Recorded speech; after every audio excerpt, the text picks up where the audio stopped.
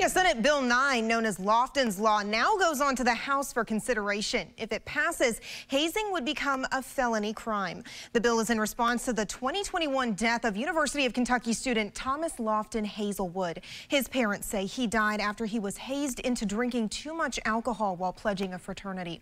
The bill would create a felony crime for hazing that results in death or serious injury of a student and would be punishable by up to 5 years in prison.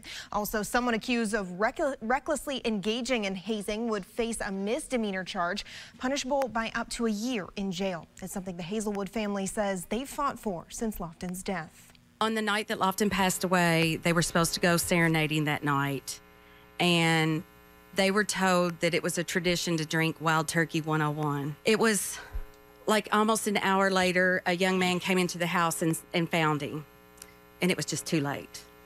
It was just too late. The bill won in the Senate on a 27-7 vote and now goes to the House for consideration. Annie Brown, ABC 36 News.